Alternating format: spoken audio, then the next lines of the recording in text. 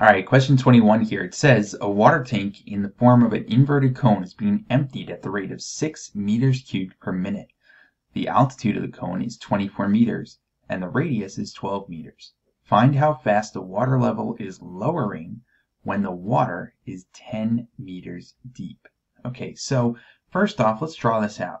Okay, we have an inverted cone here, okay, which said that the altitude was 24. Okay, so the altitude of this cone was 24, and the radius is 12. Okay, so what we want to do is figure out how fast the water level is lowering when the water is 10 meters deep. So we want to figure out how fast the water height is changing over time when the height is 10 meters. Okay, we also know that water is being emptied at a rate of 6 meters cubed per minute.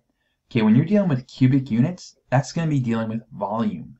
And since it's meters cubed per minute, that's the change in volume over the change in time. Okay, so I know if it's being emptied, we're losing 6 meters cubed per minute. All right. So what do we know about a cone? Okay, well, we know the volume of a cone is equal to pi r squared h, but it's a third of that. Okay.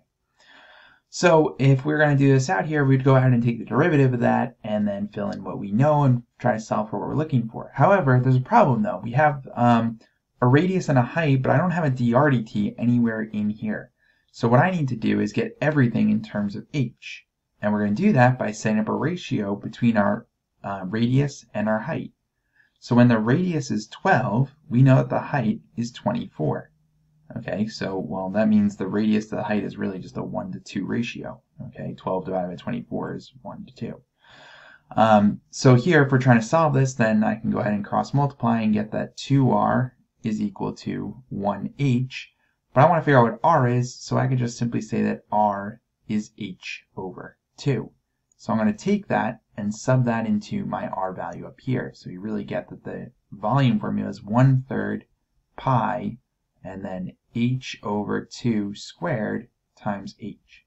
So if we simplify that down, we get 1/3 pi h squared over 4 times h, which simply becomes 1/12 pi h cubed.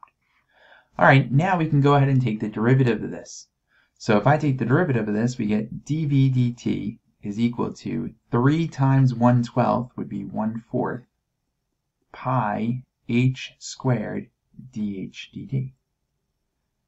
Okay, and I'm just going ahead and using that power rule here to take the derivative. And so then I'm going to fill in what I know from this problem. Okay, well, dv dt we know is -6.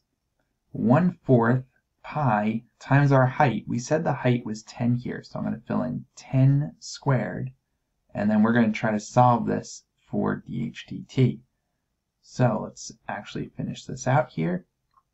So we're going to get -6 equals 10 squared is 100. 100 times 1/4 is going to just be 25. So this becomes 25 dh dt. And so if I find dh dt, just divide by that 25 pi on both sides.